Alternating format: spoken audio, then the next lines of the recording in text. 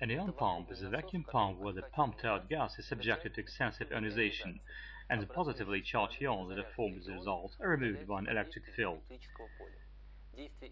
The operation of ion pumps is based on ionization of gases by strong electric discharge and removal of ionized molecules with the help of an electric field.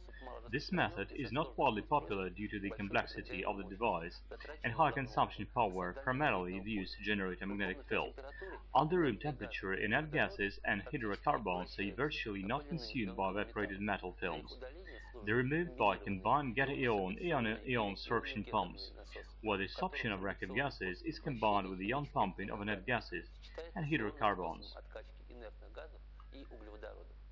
The absorption surface is renewed by settling of semi-evaporated titanium on the walls, as well as the cathode sputtering of titanium in electric-discharge or magnetic field in electric-discharge or magnetic-discharge ion-sorption pumps.